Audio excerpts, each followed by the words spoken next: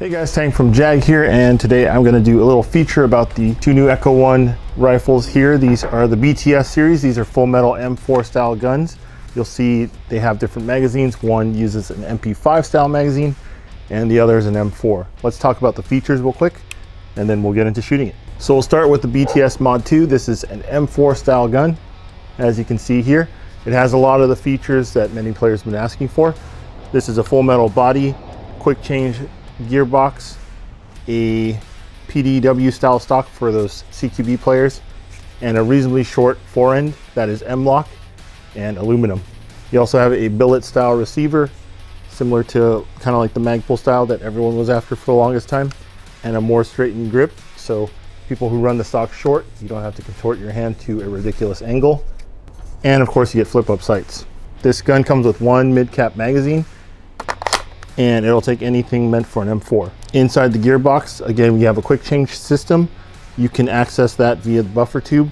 You can do this without taking apart the whole gun, unlike many other quick change styles here. So all you need is a Phillips head screwdriver and a large flathead, and then you can get the spring guide out from the buffer tube. You also have a functioning bolt catch. And then inside on the gearbox itself, you have a version 2 reinforced gearbox with a full metal tooth piston rack, and you also have a microswitch trigger, which uses a standard version 2 footprint so that you can upgrade that to whatever you like. But already included is a MOSFET, so you can run Lipo batteries out of the box. In fact, the gun comes pre-wired with Deans, so you'll be required to use a buffer tube style Lipo. This battery compartment is very generous and easy to access. Unlike most PDW stocks, you can run our Echo1 Lipos just fine, or other brands. Now, since these are Deans, I only have on my hand today. This is, to me, this is not the kind you can use, so you'll have to convert or get a plug adapter. For the BTS Mod 3, which is what's in my hand right now, this is the one that uses an MP5 style magazine and is a pistol caliber carbine or submachine gun style, whatever nomenclature you want to use.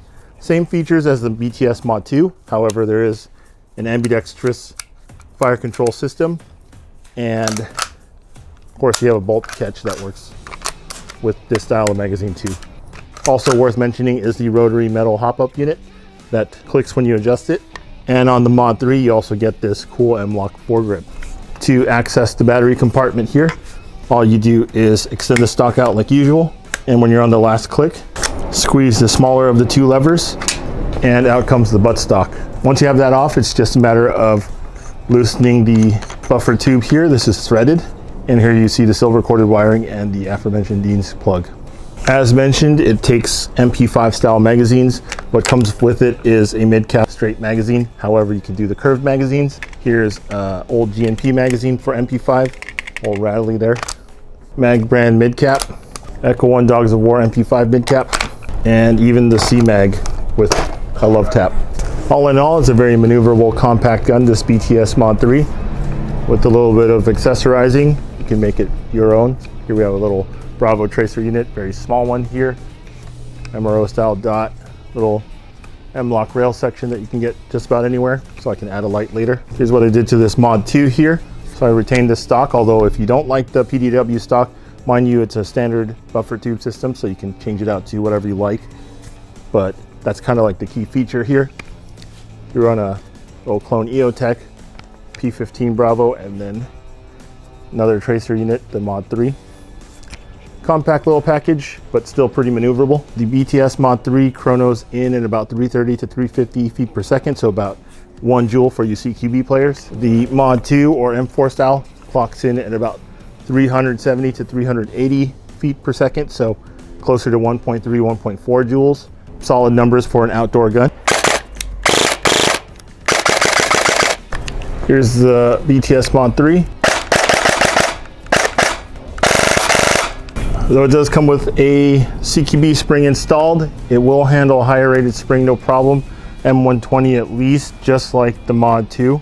The buffer tube wiring isn't obnoxious like on some other PDW type guns. There's no fuse in this area to get all smushed up by your battery here. You just do your stick lipo, do a slight wire tuck, make sure it's all good, and then it's a coarse threaded tube, so nothing to strip or screw up here.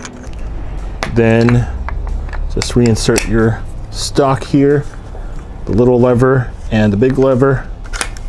After that, it's only the big lever to retract or adjust.